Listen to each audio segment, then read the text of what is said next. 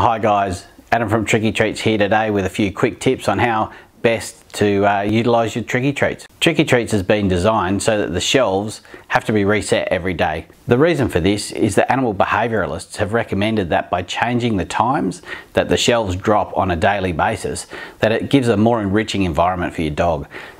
If you do, however, want to keep the same times on the shelves for a few days in a row, you can do that. We do recommend you change it as a minimum once a week. So we'll just run you through quickly now how the fastest way to do that is.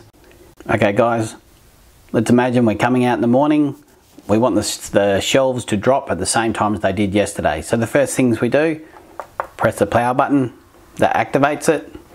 Then the next thing we need to do is actually enter into that set mode. So as normal, hold the mode key down. Once that flashes up, currently set at 10 AM for the bottom shelf, we just want to hit set to go into that menu, hit set again to accept it, hit set again to accept the minutes, and hit set again.